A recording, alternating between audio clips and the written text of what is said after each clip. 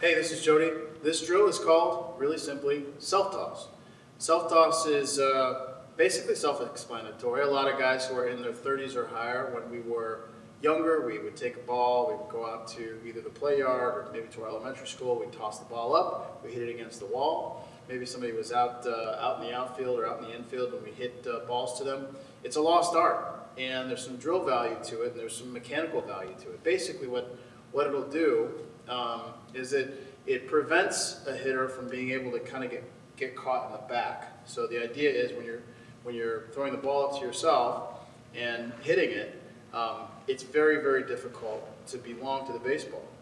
So if you got guys that are wrapping, or if you guys that kind of get that bat kind of caught behind them, this drill, which is again very, very simple, prevents that. And this is the self-toss drill, just like this.